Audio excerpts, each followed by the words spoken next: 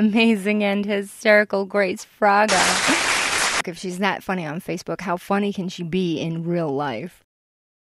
2 books, actually. They're both called Love at First X, and one is the comedy version, which is a parody of how to love and use your exes as resources. Will be of immeasurable economic value and intrinsic value, or whatever the hell the other word is.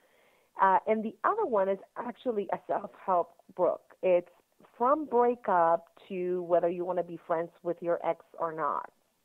So it takes you on that journey of breakup to healing. So that you have the 2. If you want to laugh, you can get the Love at First X with the purple cover. And if you need help, because you just broke up with someone, then the one with the red and black cover is the one for you. But yeah, I believe that you can be friends with an ex. Nothing major happened. I always say nothing major like cheating or betrayal of trust or abuse. Then you can become friends with your ex if you let that healing period go by. After the breakup. They don't need to justify their lives. I do.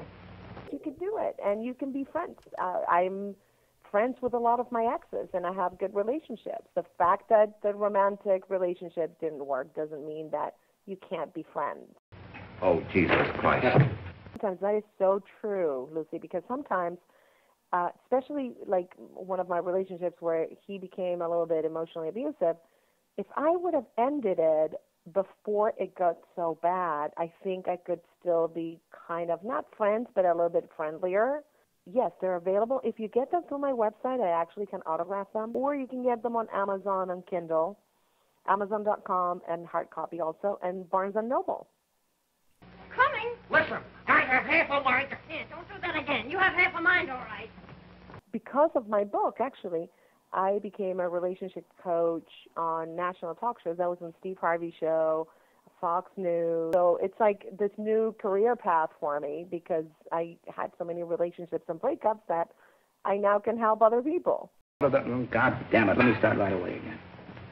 When you break up with a friend sometimes, when you just don't get along with a friend and you break up with them, or break up with a family member sometimes. You go through a breakup, you go through a mourning period where you have like this roller coaster of anger and sadness.